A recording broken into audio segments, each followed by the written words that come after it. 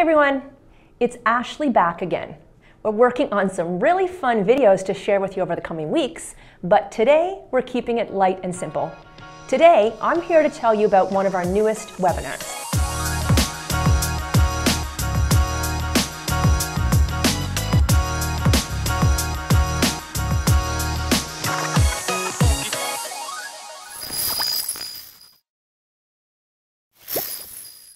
For those of you already subscribed to our YouTube channel, or as a regular viewer of our content here, you probably know that we offer a public webinar on the topic of clustering, specifically clustering using Ceph.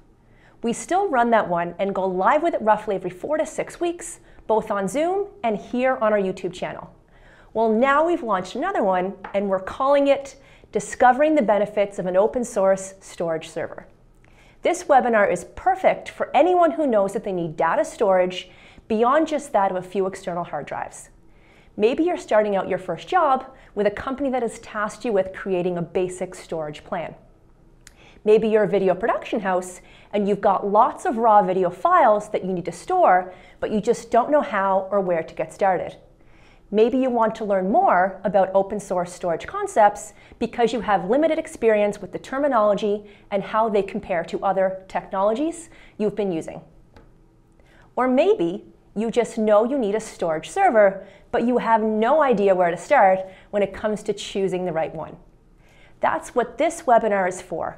It's very basic, easy to digest, and will answer many questions you have about storage servers that are powered by open source. We'll even do a brief introduction into the 45 Drives product line and show you how our internally developed Houston Command Center can make managing your data storage easily, effectively, and get you out of the command line if you so choose. Join me and my colleague Zach Perry for the next one. You can visit 45drives.com to sign up today. We'll also include a link at the bottom of this video that directs you to our sign-up page. I hope to see some of you live on the next one, and if you have any ideas or requests for other webinar topics, drop them in the comments below. We love fresh ideas and we'll be more than happy to create webinars based off of everyone's interests.